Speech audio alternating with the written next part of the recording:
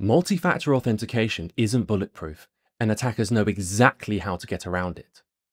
Most people think MFA is the final boss of security. It's not, and the weak point isn't the tech, it's us. You've seen MFA fatigue, right? Your phone gets hammered with push requests. You're stressed, you tap approve just to make it stop. But here's the scary part. Attackers can bypass MFA even when you do everything right. They use reverse proxy phishing, a fake website that sits in the middle and relays your login to the real one. You see the real login page.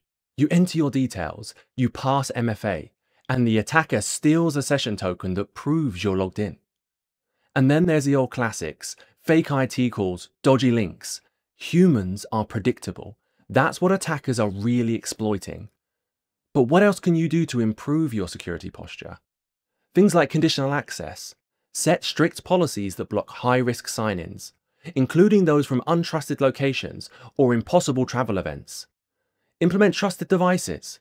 Only allow devices you manage and trust onto your services.